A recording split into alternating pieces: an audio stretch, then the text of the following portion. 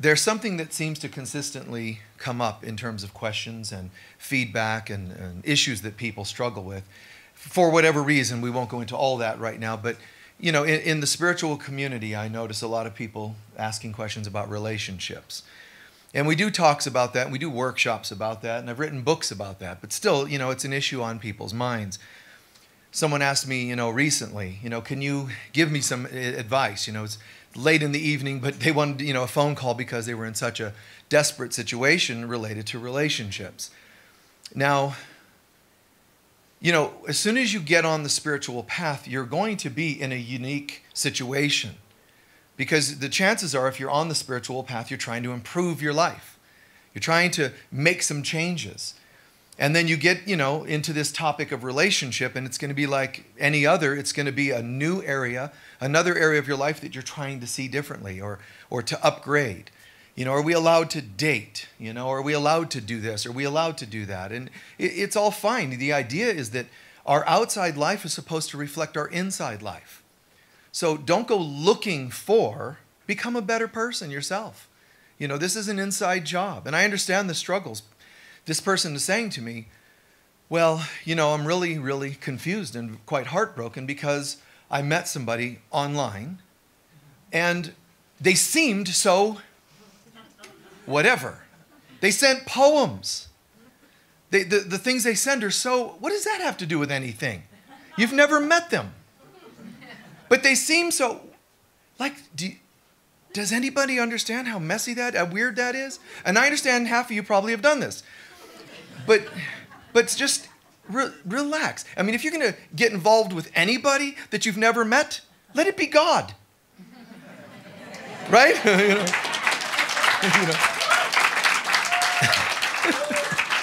I mean, if you really want to push it that much and run the risk of who knows what could happen, try God out as an invisible relationship.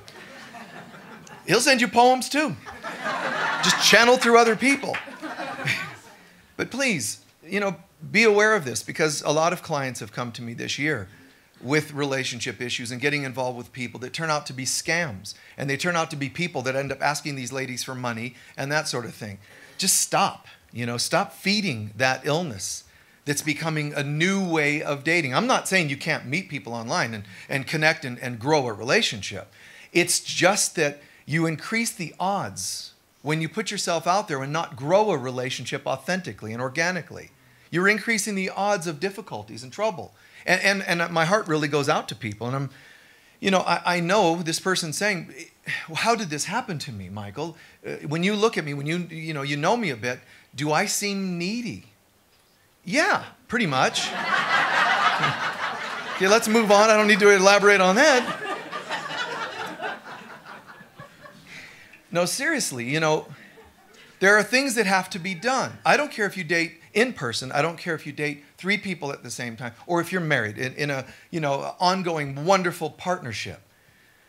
There are things we have to do in our relationship. Even if I'm in one and I want to see it rise to a new level, we have to heal the past and we have to build a new relationship. It doesn't just come gratuitously. Relationships, like anything, but it's no different than gardening. It has to be grown. Plant new seeds. Get rid of the old stuff every year. Get rid of the old wounds and hurts that are sabotaging our relationships. And if you're in between relationships, thank the gods of Atlantis that you're in between instead of, oh, I'm hurting. No. Now is the time. Fast. Just like you would in health crisis. It's healthy to sometimes fast. Please consider fasting from relationship. Do not see yourself as in a negative situation. You're gifted. It's time. Now you can clear out the old so you don't keep repeating the same pattern. So consider these ideas. You know, fast from relationships. And for years, I mean, God, all the way back to the 80s, I was telling folks, go buy one of those $1 rings in your New Age stores, put it on and marry yourself. Commit to yourself. Have a wonderfully monogamous relationship with yourself. Be in love with yourself. Find out what kind of creepy things you got going inside that attract the strange relationships you have or have had. Fast. It's wonderful. Cleanse all that junk out. Get into counseling. Work with individual counselors and sponsors and so on to help us find out what's gone on that's been sabotaging our lives. So if you're going to get in a relationship, however, there's a few commonsensical things that I really, really encourage everyone to look for. One, the relationship should add to your life, not subtract. So what does this person bring to my life? In what way does this enhance my life? Do I feel more playfulness, more light, more love? Just because you have ego stroking, that's not what I'm talking about. I'm talking about sincere growth. And if none of this applies to you today, bless you. However, listen to it anyway, because you will cross the path of many people who need to hear this. So just ask them to slow down. Don't give them fear, like, oh my God, don't ever date on the internet, because that's not accurate. Sometimes that's worked for people. But let them know. Pace yourself. Get to know people. Don't call yourself in love when you've never met someone. That's not really sane. That's not healthiness. Grow relationships. Being on the path does make us different. It really does. Anybody different. It means we're developing a greater integrity. So one of the things that's going to happen is you're going to naturally be fasting a little more. And in my opinion, that stirs a lot of loneliness because it's lonely at the top. And at the top, in this case, of the pyramid of life, it's going to seem lonely. You don't have the masses when you have words like integrity. You don't have the masses when you have self-worth. The masses don't deal with those concepts.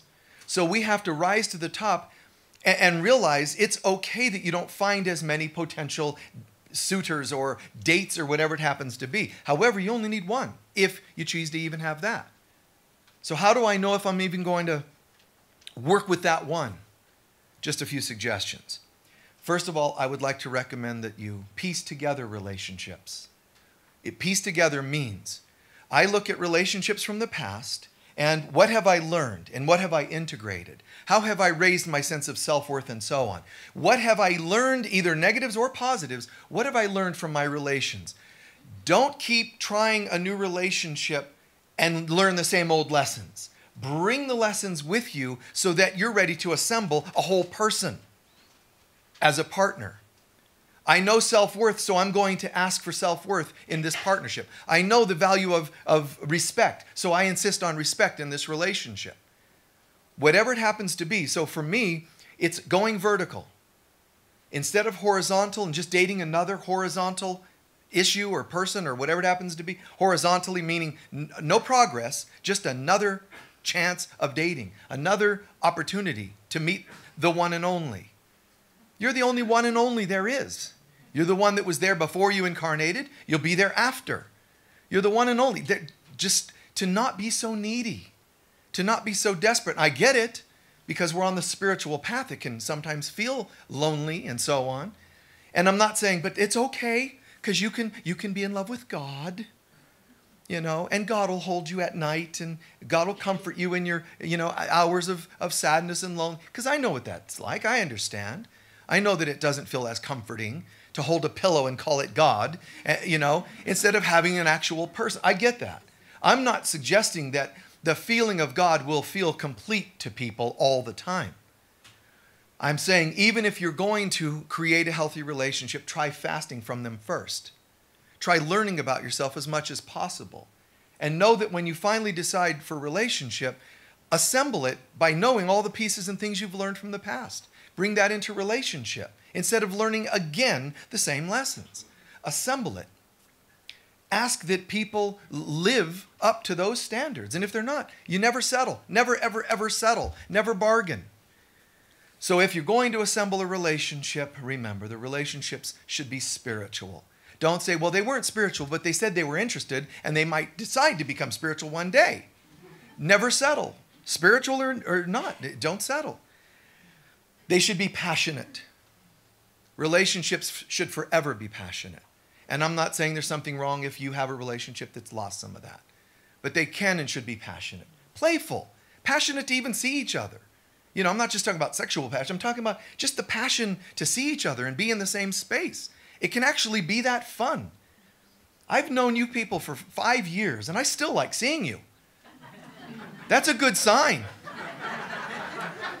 You know, if I walk into a board meeting or a chaplain meeting or a service and go, oh, you guys again, that wouldn't be good. I don't know. So the relationships should be loving. They should be respectful. Respectful is very important. And that's not something we do like out of duty or obligation. I just enjoy. I enjoy looking for these respectable things. What do you need? That's respect. How can I help? That's respect. I also believe we need to be sharing. Share values, share interests, you know, sharing the relationship. And for God's sakes, communication's got to be there. You know, there's people that I know that, well, we don't really talk. In my opinion, I'm just throwing out a half dozen things or so that to me would be essentials in relationship. Love, respect, communication, passion, all of these things should be there.